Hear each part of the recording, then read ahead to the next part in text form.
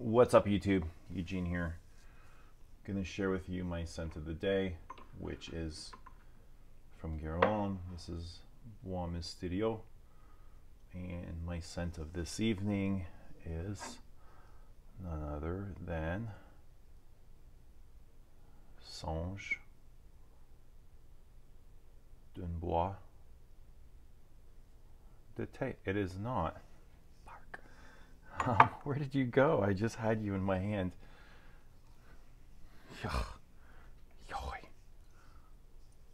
Rose Nacre. It's here. I know it's here. Here we go. Here we go. Here we go. Here we go.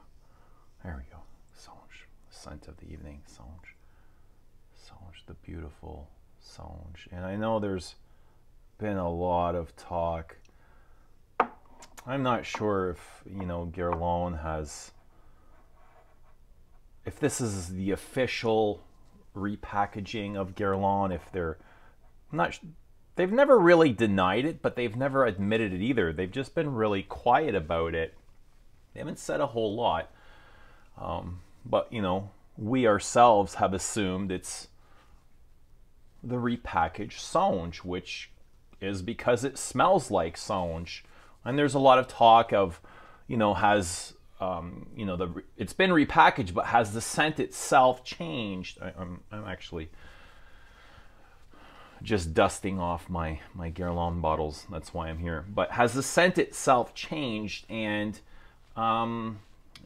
wearing this today and then wearing Songe this evening, I can say it doesn't feel like it's been reformulated to me. Everything is there. It's all intact. All the notes, the nuances, the textures, the colors are all there. But somehow, it feels the same, but something is different. But not enough to call it a reformulation. Maybe it's a lower concentration. I'm not exactly sure, but it's so minimal that I'm really not even worried about it. So whatever the case is, I'm completely fine with it. But I wanted to say that Songe here is the reason that I had become very familiar with Guerlain. Songe was really the reason that drove me to the boutique for the very first time and got to know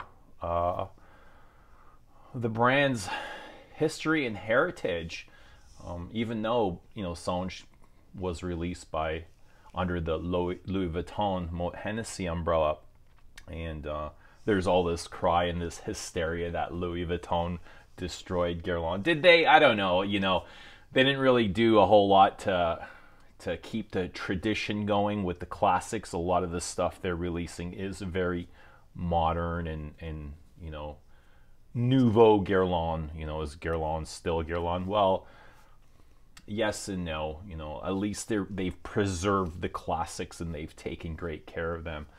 But it was with getting to know the Desserts d'Orient that I was able to discover all the Patrimony collection, the heritage line.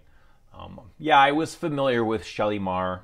I was familiar with L'Or Bleu. I don't think I had smelled Mitsuko before, but I remember blind buying a bottle of L'Instant de Guerlain Extreme from the YouTube hype, and when I had gotten it, I was like, I'm not sure how I feel about this. It's very perfumey. And still to this day, I'm not completely obsessed about it the way the hype has driven it. Here's the repackaged L'Instant, which is, again, very, very similar to me. All these cries of it smelling different. I honestly can't be bothered, but with this blind buy, I remember I blind bought this at the Toronto boutique. Rest in peace, boutique.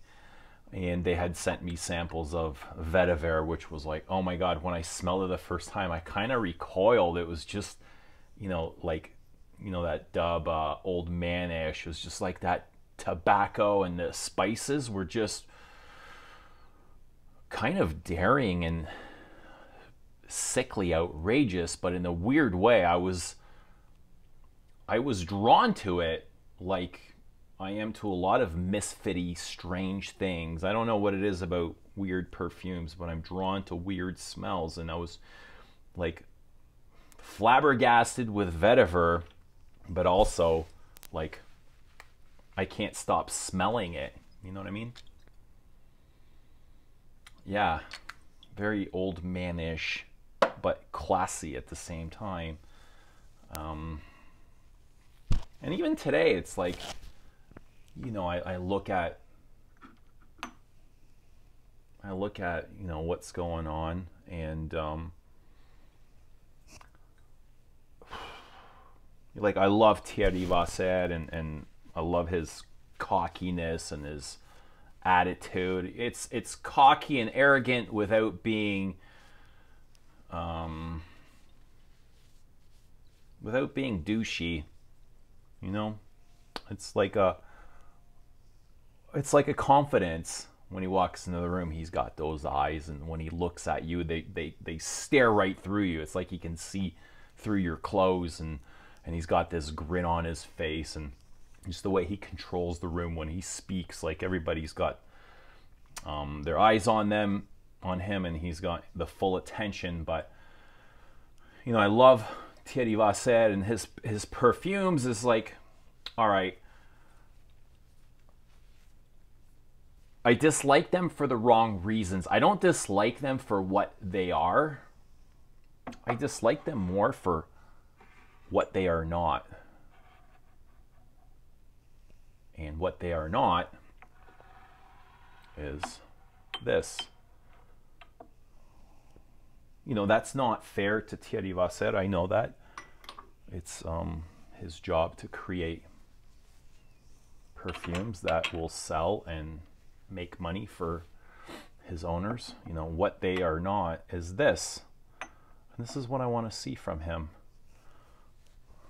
He's created some great stuff in the exclusive line. I mean,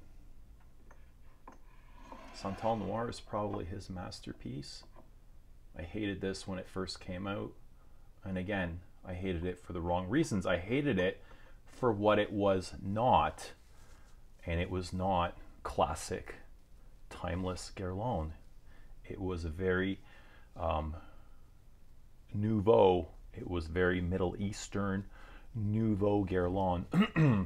I remember speaking to him about, I was really obsessed with Songe, and I got to speak with him. He came to the Toronto boutique, and I remember asking him about the inspiration to Songe. And it was really funny. He said he was in the Middle East, traveling, touring, sourcing materials, getting to know Middle Eastern perfumes, studying, I'm not sure. And he got talking to another perfume person, and they said to him, "We don't like your perfumes. They're too French, and you don't know how to make real perfumes." And that sparked a fire under his ass. And he went back to Paris, and he worked on the line. And that was his inspiration. So his inspiration was kind of ego. You know, he created out of ego. He created out of the words of another person hurting him. You know, you can create from consciousness, or you can create from ego. And he created from ego. Either way works. Lots of people, lots of great artists create from ego. You know, look at musicians. Half of them are strung out. They're on alcohol or drugs, or, you know, sex addicted, and it's all ego, right? The fame has gotten to their head. I'm not saying that, you know, Thierry Wasser is like that at all. He's actually a very fantastic man, but lots of amazing artists and musicians have created out of ego and created masterpieces. And maybe it, you know, it takes a little bit of ego for Wasser to create his best work, where you know, stuff from the mainstream line, it's not really his best work. But maybe he's not creating out of ego. Maybe he's creating out of, you know, accounting. You know, they're relying on him to move units. What else do I have here?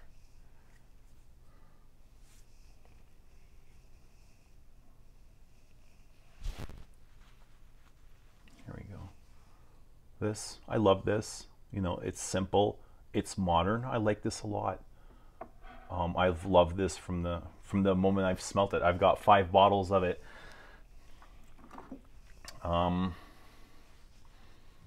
It's funny how the opinions and the attitudes of Mon Guerlain has changed in the last, what's it, 3, 4, 5 years maybe? You know, when it first came out, people were steaming mad. They were out of control. It's not Guerlain. It's not, you know, it's sellout. It's garbage. It's mainstream. It's mass appealing. Blah, blah, blah.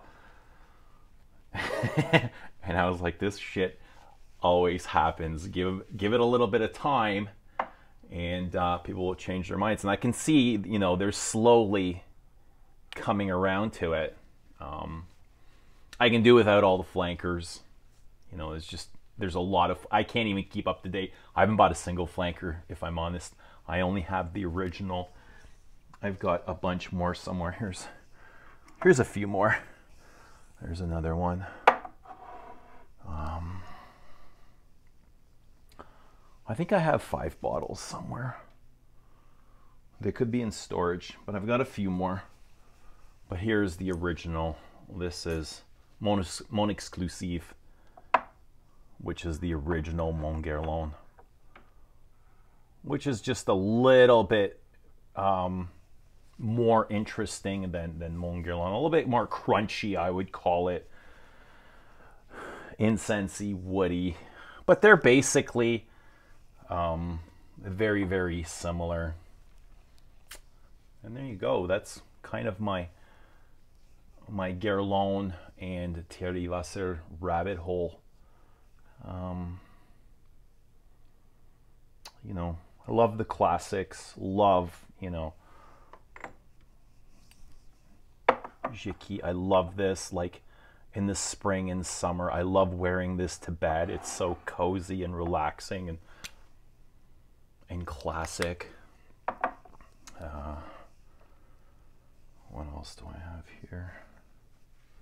You know, Mitsuko. I love Mitsuko.